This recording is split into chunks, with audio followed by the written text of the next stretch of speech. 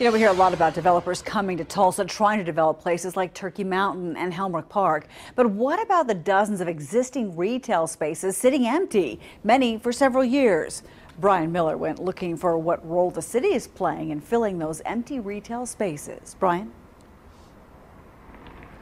Yeah, I'm here right next to Trader Joe's on South Peoria, where several sites still sit empty. Now, I put in an open records request to find out how many of these empty retail shops are in the city of Tulsa. And I came to find out the city doesn't track them. Available. It's a word you can't miss.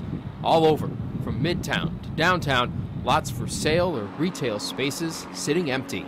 How do we pick which one we're going to go market? Clay Bird heads the mayor's office of economic development. I don't think any of us like driving by and seeing some vacant big box store, but there's been a shift now. I mean, got a lot more online shopping, a lot less storefronts. He says tracking empty storefronts is better left to the private sector.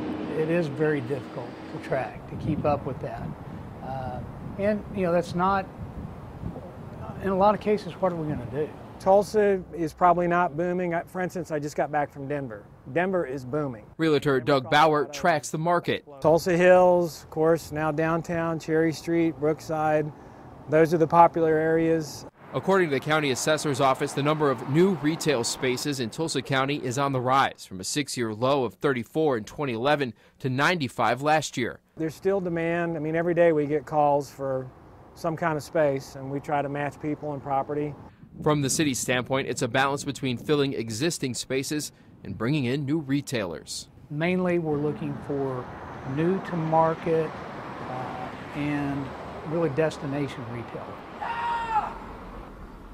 And Bird says his office does help to recruit businesses here, but the main role that they do that is the Chamber of Commerce. They have a partnership with them. Reporting live in Tulsa, Brian Miller, 2 Works for You. All right.